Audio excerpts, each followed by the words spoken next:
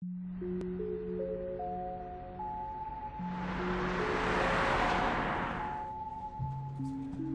and welcome to Fable's latest video diary, where me and Ted are going to show you Xbox Live Co-op on Fable 3.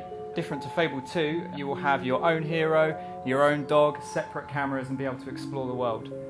So basically what I can do is we've still brought back the orb system from Fable 2, and I can run over to Lewis's orb and I can interact with him. So we're in separate worlds, as you can see, separate screens. We're free to move the camera around as we like, and I'll just interact with him to join his game. Ted is now in my world, and unlike Fable 2, you can see that he is his own hero from his own single-player game, and he's even brought with him his boxer dog, which you get from the collector's edition of Fable 3. We have independent cameras. We can move independently of each other around this zone as much as we like and do whatever we want. One player can be in combat and the other one can be doing a job. So what I'm going to show you now is our new interactions. So, using touch expressions, Lewis can interact with me, woo me, as he's trying to do now with a little bit of pat a cake.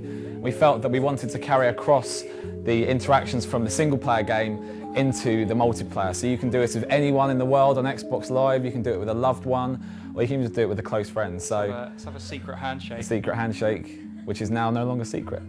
Yeah. But we'll let him off. So why don't you take it a step further?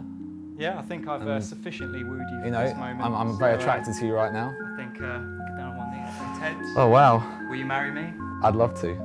Please. Excellent. I've waited 3 years for you to say that, Lewis. So, now I can see Lewis's statistics screen, I can see if he's widowed, I can see if he's got any children, but fortunately he's very rich. That's a real incentive for me to marry him.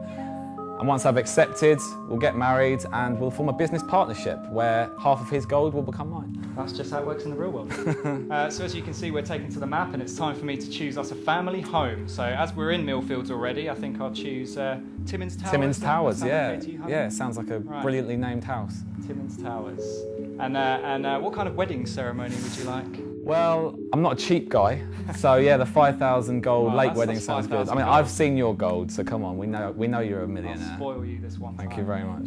But we'll let you enjoy the ceremony, as it's a pretty emotional day for us.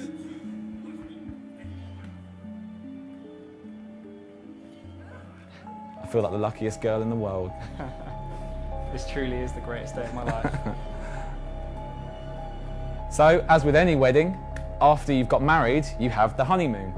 So why don't we head off, baby cakes, and we'll go and consummate our love. Let's head over to Timmins Towers and we'll show you all where the magic happens. So as with any Fable, there's tons of exploration to have. This time we've got even more collectibles than we've ever had, bigger regions, more of them. And we're going to swim over to our lovely house, run past a few children. It's an expensive zone, we've got a personal guard outside the house there. That's what you get for being king, right? Oh yeah.